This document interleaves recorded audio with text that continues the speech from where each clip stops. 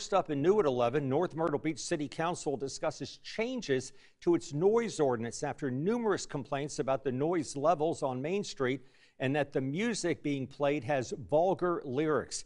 News 13's Maria DeBone spoke with the mayor, Marilyn Hatley.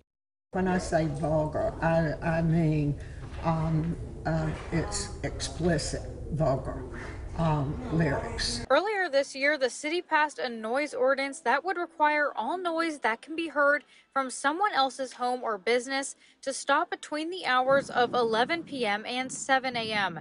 This amendment would add to that. We don't feel that you have a right to force that music onto others, especially families with small children. According to Mayor Hatley, they've received more complaints about one business on Main Street in particular, which caused them to enact this rule. Hatley did not name the business, but said they've tried to work with them.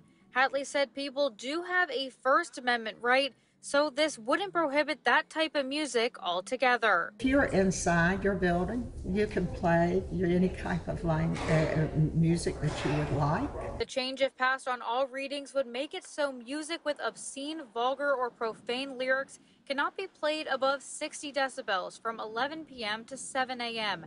That volume can be compared to an air conditioner.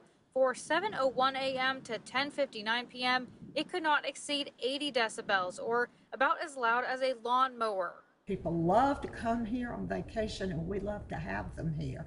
And we don't want them leaving because they don't feel comfortable bringing their children here. This will be up for second reading at next month's council meeting. Reporting in North Myrtle Beach for News 13, I'm Maria DeBone.